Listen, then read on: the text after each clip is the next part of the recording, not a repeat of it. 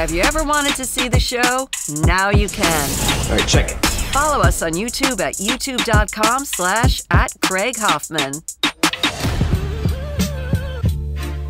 It's the Hoffman Show on the Team 980, always live as well on the free Odyssey app. And typically in this time on Mondays, we give you a little bit of Take Command, the podcast I do with Logan Paulsen. But as we recorded that podcast yesterday, we did not realize at the time, we couldn't have known because of when we recorded it, that the Commander season would be over. Now, we knew it was a possibility, which is not a pot shot at Ron Rivera. That just was kind of a fact of the time.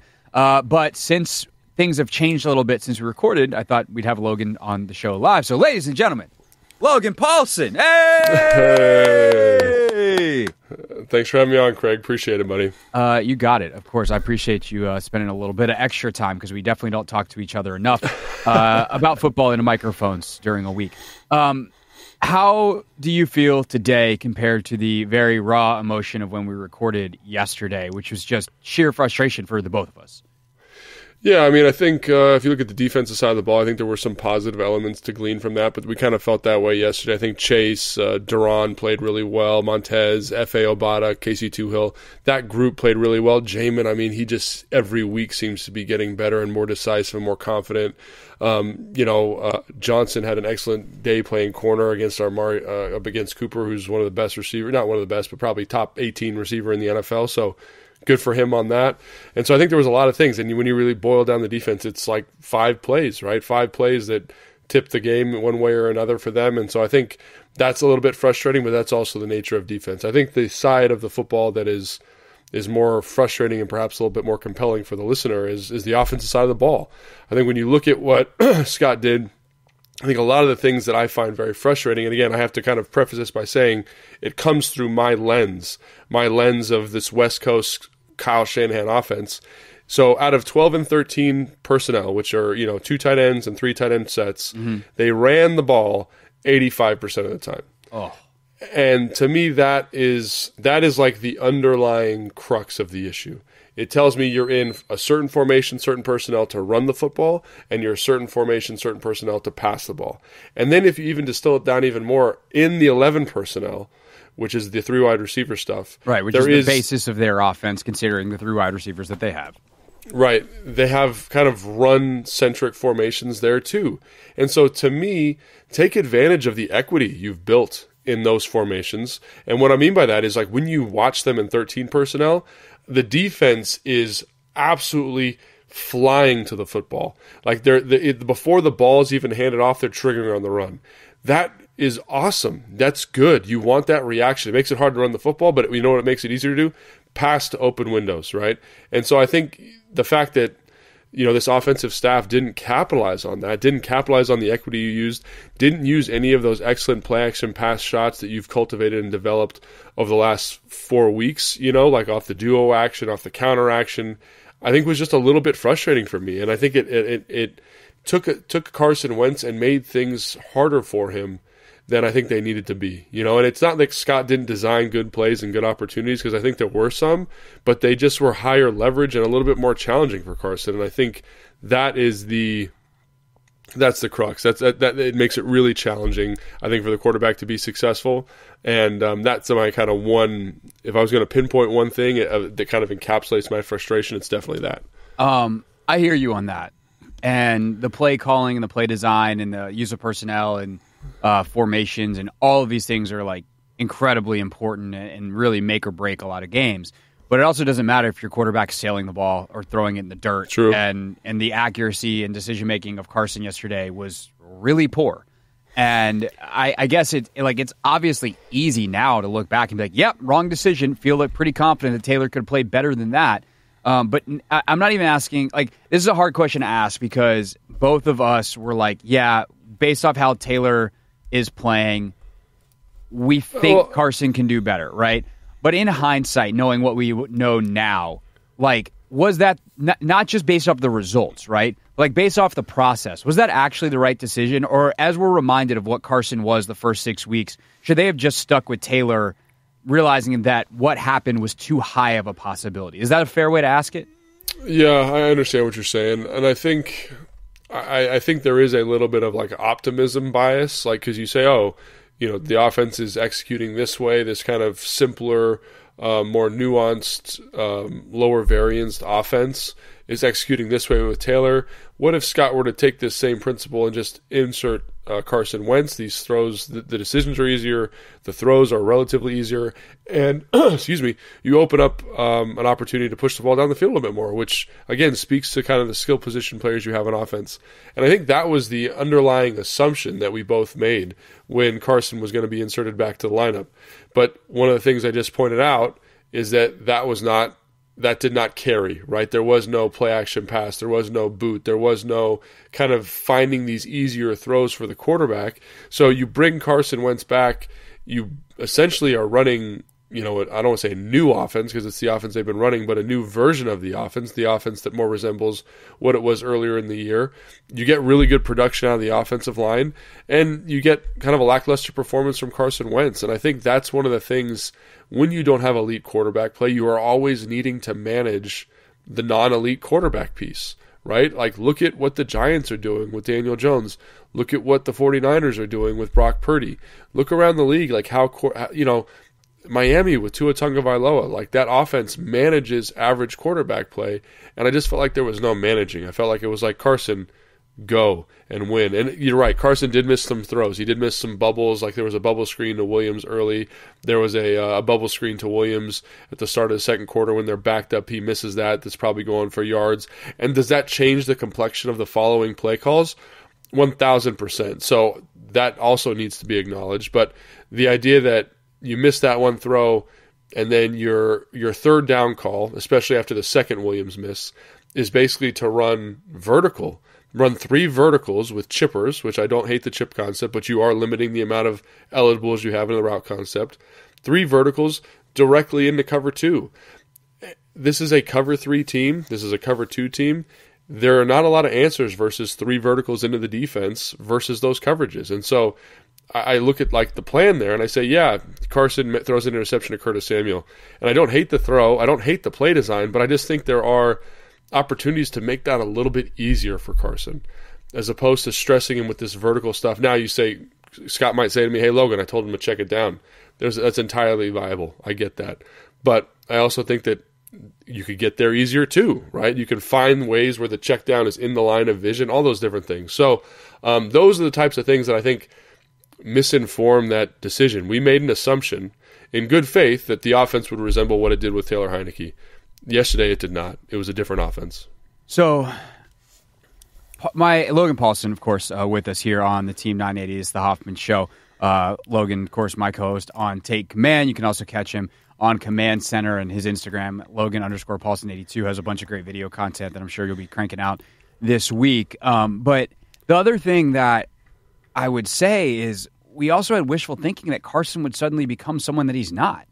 And like Carson the last 3 years more closely resembles the guy that we saw yesterday than the guy that we were hoping to see, which is not someone who's been completely missing. Like second half against Detroit, first half against Jacksonville. Yeah. Like, we've seen flashes this year, but that's all we've seen is flashes. And in the most important game of the season, when you need him to put together a game and he's thrown no passes in the last 2.5 months, I think it probably was, in hindsight, way overly optimistic for him to not be a poor NFL quarterback. And like, I know that's super harsh to like phrase it that way, but that's what he was yesterday. And that's kind of who he's been for not only this year, but even last year. And, to even go beyond that, Logan, like one of the things that blows my mind about the coaching staff side of it for this year is, he was good in Indy last year? Was when they decided in the middle of the season they were going to stop putting so much on his plate and give the ball to Jonathan Taylor 35 times a game. And somehow Washington looked at that tape last year and was like, we know what we should do. We should put a lot on Carson's plate. And so it's some of what I'm saying with like Carson not being up to the task, but also like you're saying, the task is far too difficult for this quarterback if you want to win football games in the NFL. I was about to say, you put it really nicely, and I think you just kind of you said that same thing on the pregame show yesterday. You set it up now. Like, he seems to do well in a run-first system. Like, that seems to be where he's very comfortable. Like, North Dakota is a run-first system in large part. So why not lean into that? And I think that's the thing that was shocking to both of us yesterday, is that they didn't lean into that. It was in some ways like they leaned away from it. And obviously there was a lot of 2-minute situations which affect the game flow, all those types of things 1,000%. But I just feel like one of the assumptions we both made was that they were going to insulate him. They were going to take some stuff off his plate and make it so that he could do what he does well in clean pockets. And that just wasn't the case yesterday. And I think that's what's frustrating. And I think Myles Garrett said something in the media yesterday that I thought was right on the nose. When you're in third down and they have these longer developing concepts, it's easier to get pressure. And that's what Scott does in his drop back stuff on third and long distances. He's going to run a deeper concept. Everyone knows what this offense is. That's what Norv did, all that kind of stuff. But I think it's also important to understand that puts the quarterback and the offensive line in a very high leverage situation. And with Taylor, he's been a little bit better about not doing that. So because he can't do it with Taylor, because Taylor can't push the football down the field. So I look at that and I say, that was the assumption we both made, and it was not met in good faith. They didn't do that. And so, yes, Carson didn't play well, but also, was he helped by the staff? No. And did those things compound on each other? Yes. And so still, I think the process of saying we could get him in there in the context of this conservative offense is sound. It's the next steps that were taken that make it fall on its face. Yeah, it's also just wild looking at some of the stats from yesterday. I mean, they ran the ball 37 times, and Wentz throws it 28. So, if Scott Turner's listening, which sometimes it feels like he does, but if Scott Turner's listening, he's probably like, "What are you talking about? Like, we ran the ball way more yesterday." But so much of that game and the final statistics are skewed by that 21-play drive, which anytime you have 21 plays, like, that's the one drive in 20 where you didn't have a big play and you score. Because it's impossible to have a big play unless you have a bunch of penalties that sit you back and then you overcome them and you wind up like doing a zigzag across the field. But like by nature, you didn't get very far. You just did it successfully enough to go down. But outside of that, there's just not – I mean, they didn't score on any other drive in the game outside of the one field goal. They lose 24-10. So no other touchdown drive in the game, and they were certainly run heavy on that drive, and that kind of tends to skew everything. But also you look at the distribution yesterday, and one of the things that, I was saying for a long time is the reason I would have stuck with Heineke up until this past weekend is they were so much better getting the ball to Terry McLaurin. Yesterday, he only has 2 catches on 5 targets. Logan Thomas has 7. Jahan Dotson has 7. But also Curtis Samuel has 2 targets yesterday. And in a day when Antonio Gibson doesn't play, he has 0 carries. And I think that's another frustrating thing about this, Logan, is we flip this kind of more fully towards the staff, and obviously all of this conversation affects the quarterback. You got to get the ball to your good dudes. And you have to, and like also when things work, keep doing them. Find new ways to get to them.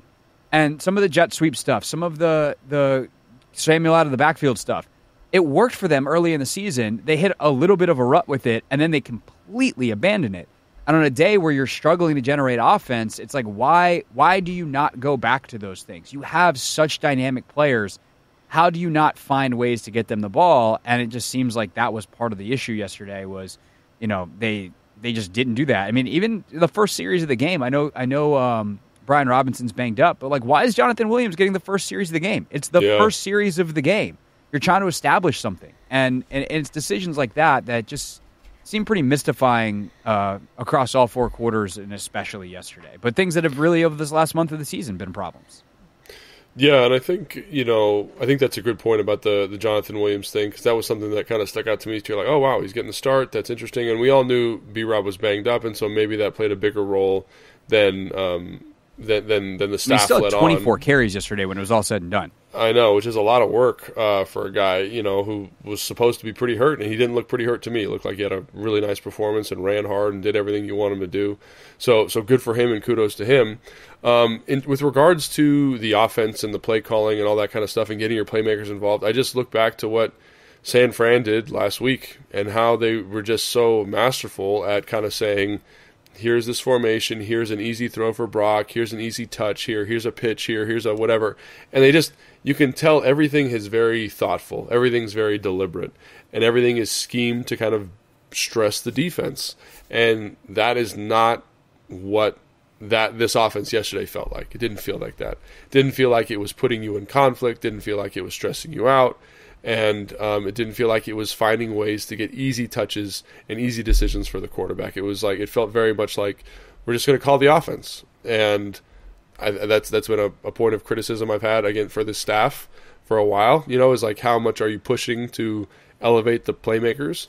And I think that bears itself out with regards to the limited touches for Curtis, the limited touches for Terry, and I think Scott would probably look at us and say, hey, we try to get him a target on the second throw of the game on the corner, but again, obviously that's an interception there, and right. The matchup with Ward on Terry wasn't as favorable as they would have liked, but I think that's really interesting. And again, one of the things I'd like to see Scott and the staff push more is, can you find easy throws, easy decisions, easy plays, as opposed to making everything feel like it's challenging? Right. I've mentioned a couple of times on the show, both shows, the radio show and the podcast, like, I've been watching Hard Knocks in season, and not that Cliff Kingsbury is some NFL genius offensive genius by NFL standards. They've obviously had a really rough year in Arizona, but it's been interesting multiple games this year where they get him on the headset, and he's like, we got to get Hop a touch. And I don't know how often those conversations happen. We got to get Curtis a touch. We got to get Jahad a touch. We got to get Terry a touch. It feels like occasionally they do. They get the reverse to Terry yesterday, but like, he gets 12 yards. Run it again.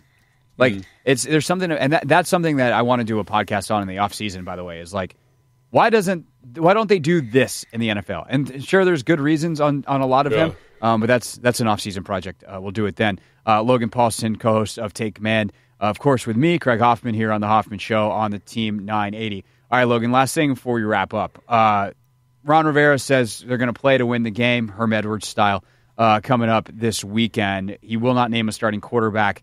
A lot of us then go, well, that probably means Sam Howell isn't playing. Does that make a whole lot of sense to you?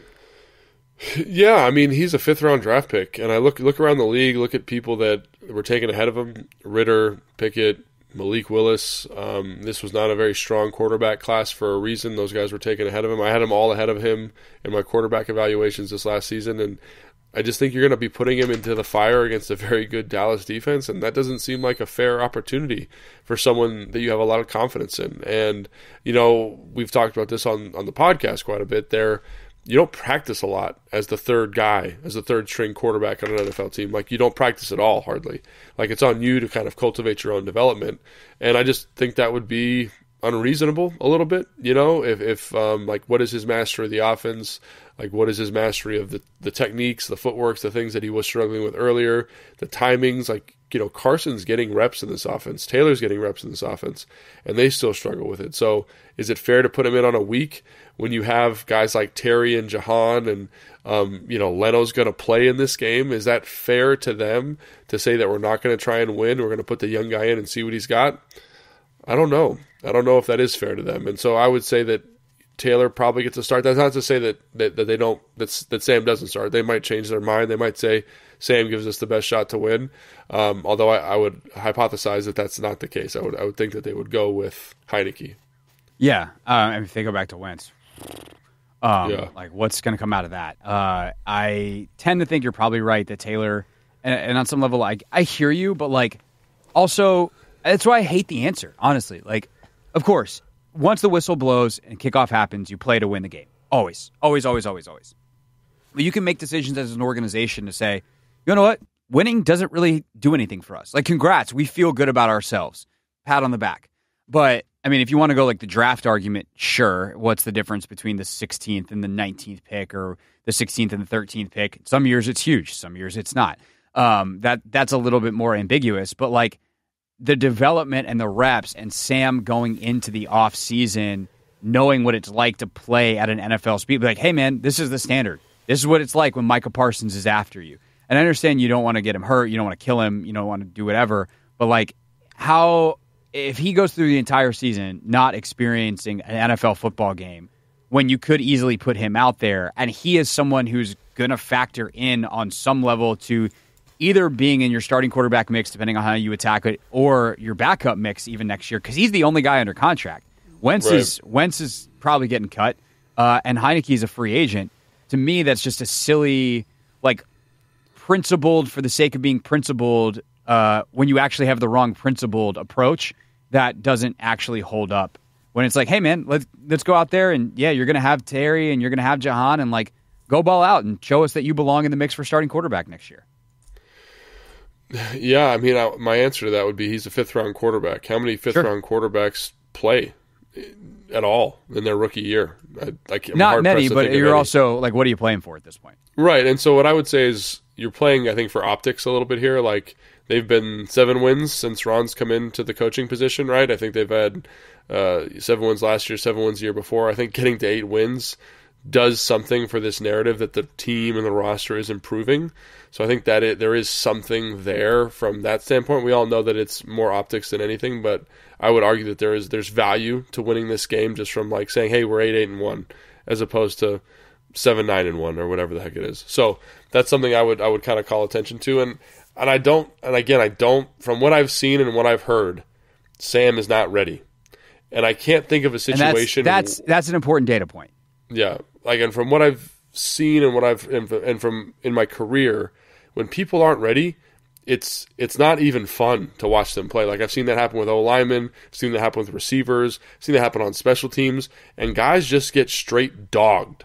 And all of this stuff, this narrative, this upside, this potential is just shattered. Their confidence is broken. They got to wait another whatever. So if he's not ready, and everything I've heard from the staff and from what I saw in preseason says he's not ready, don't put him in unless you feel confident he can do something. Like look at Sam Ehlinger. Like that guy, he's been in the NFL for a year. He was a 6th-round pick. He's been around. He got his start, and dude struggled mightily, right? So I look at that same thing with Sam. Like he might come out, they might put in some gadgety stuff. I don't think they will. I think it'll be like run the offense.